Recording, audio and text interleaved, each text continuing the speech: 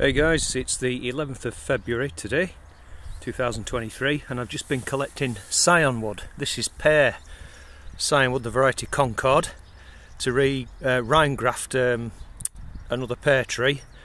You can see when you're collecting Scion wood you want to leave a sloping cut at the top and a flat cut at the bottom, just so you get them the right way up, so the bud's pointing upwards when you come to graft. And ideally, you know, these were lovely straight growths of 1 year old wood. Somewhere between 8 and 10 mil thick is ideal if you can get it.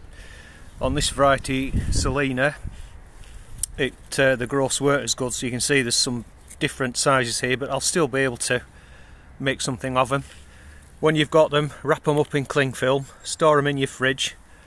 Do not forget to label them, because you'll forget what they are. Okay, see you later.